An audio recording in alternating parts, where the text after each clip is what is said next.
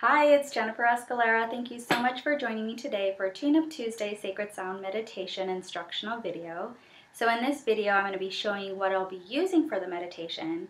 But in order to listen to the meditation, you'll need to subscribe to my mailing list. And there's a link below this video that you can subscribe to. So let's get started. All right, I'm going to be using one crystal bowl in the C note. And my ting sha is at the beginning and ending. My rose quartz wind chimes. Beautiful. And the Soul's Journey cards to help guide me during our meditation. All right, so let's see what we come up with. All right, here we go. Balance. I bring a state of perfect harmony into my world, and I do so without judgment. Balance. I bring a state of perfect harmony into my world, and I do so without judgment. Ooh, this is great. I love all the colors. It's so beautiful. And balance is a practice, and it is a state of reference. You know, you do need to be in a conscious state of awareness of how you make decisions and how you create harmony in your life. And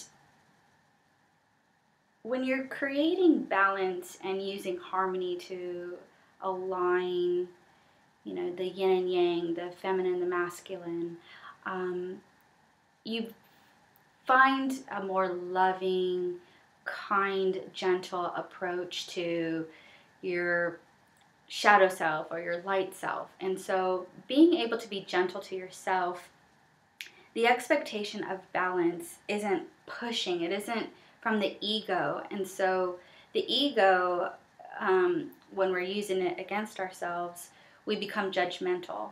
And for those of us who are working moms, maybe you own your own business and you're a mom, there is this societal pressure sometimes that we have to have it all, that we have to be doing everything. And even if you're not a mom, but in society, we are pressured into appearing as though this balance. And so we end up judging ourselves, or we might judge others unconsciously about maybe the person's not looking balanced. And so I hope that in our meditation today that you can settle in and allow the vibrations and the sounds to tune into maybe your root chakra, and that's actually what we're using today to help ground you and to help bring in more balance and that grace and patience, to where you're letting go of any judgments and any expectations of what balance looks like.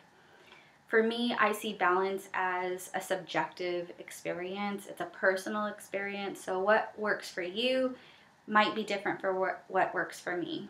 So keep that in mind, that your balance is an intuitive experience. It's a personal, unique way that you bring harmony into your life. So I hope that helps. If you want to watch any of my other instructional videos, please subscribe to my YouTube channel. Again, I so appreciate you being here with me every Tuesday, and I look forward to seeing you next week. All right, bye.